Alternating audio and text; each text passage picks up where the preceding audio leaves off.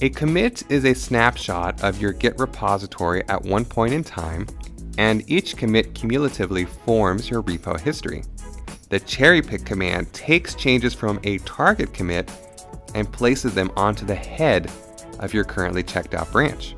From here, you may either continue working with the changes in your working directory, or you may commit the cherry-picked changes immediately.